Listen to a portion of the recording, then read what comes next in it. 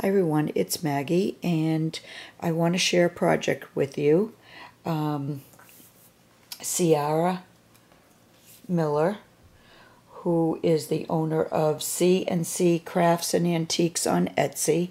I had bought a spring kit from her, an Easter kit, and she said she'd like to send me a couple of things to play with to see what I could do with them.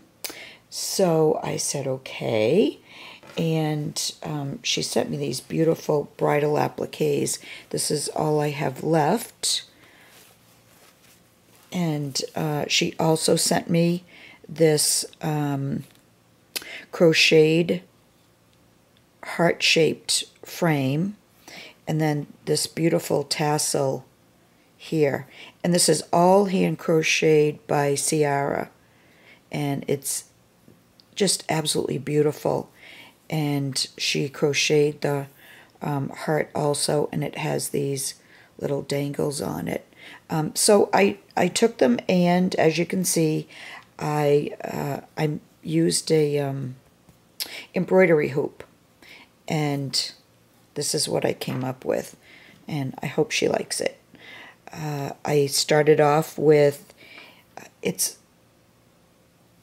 somebody had sent me this, and I can't remember who, but it was a round quilted, I don't know if you'd call it a doily, but it was quilted using this like eyelet trim, this quilting batting behind it, and then it had this trim here around it. So I put that on top of the hoop. Well, actually, first I put muslin in the hoop, and then I put this on top, and then I added this trim here all around, and then I finished that off with this braid trim here. And then I just started to embellish.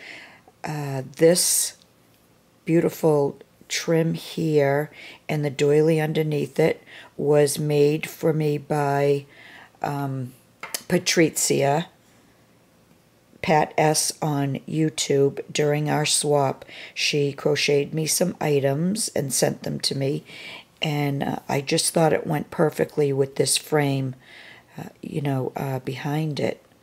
And so I put those behind it, and then I put the frame on top of that. And then I just started playing with, she had sent me a bunch of these little mini doilies. And Ciara, I don't know if you crocheted these doilies. If you did, they're amazing. They're so small.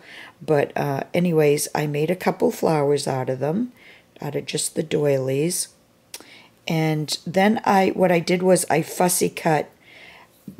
There were flowers on some of these, and so I just loved these beaded flowers. So I fussy cut those. I fussy cut those behind here. I added another one on top of this dangle that she had made. And then I added some ribbon flowers, and I added some of my clay flowers here and there. Over here, I added, these are, I'm not sure what they're made of. I think they're porcelain, but I'm not positive. And these are cross supplies for you. Let's see, I added some bling pieces in the middle of the doily flowers. And really, that's all I did. But look at how I love this dangle. She crocheted flowers. This tatting is amazing. Look at that. Look at how thin that thread is. I wish I could do this. I can't with my fingers, but it's absolutely gorgeous. And the leaves that she crocheted, look at that. It's just beautiful. And I hope I did them justice.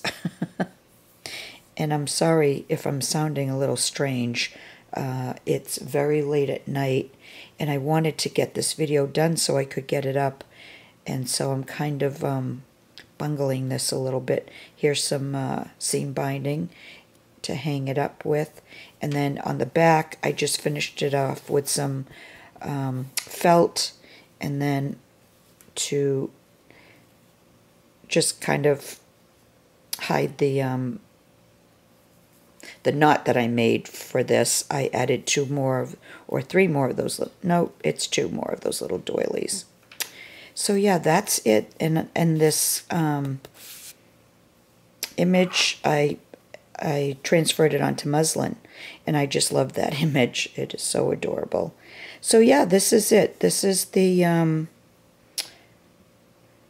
guess, embroidery hoop wall hanging, I'll call it. And I really had fun making it. So thank you so much, Sierra, for sending me these goodies to play with.